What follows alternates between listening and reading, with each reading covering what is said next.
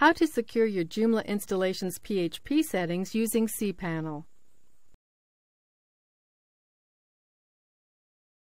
This tutorial assumes you are already logged into your cPanel account. Scroll down. Click File Manager. With Web Root selected, click Go. Browse to your Joomla directory.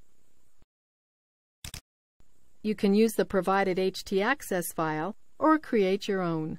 For this tutorial, we'll use the file that has already been created for us. Scroll down to find htaccess.txt. Right-click the file and choose Edit.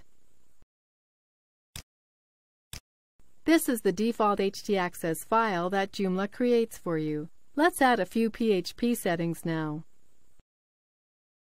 The first we'll add is PHP flag display errors and set the value to off. This will prevent PHP from displaying any errors that may occur while a user visits your Joomla site.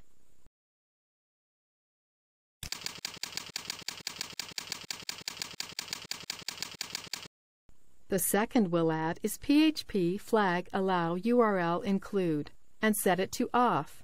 This will help prevent hackers from forcing Joomla to run potentially harmful code, also known as cross-site scripting.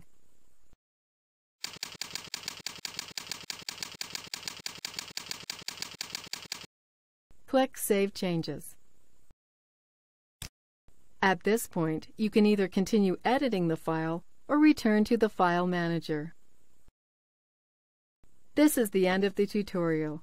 You now know how to add settings to your htaccess file.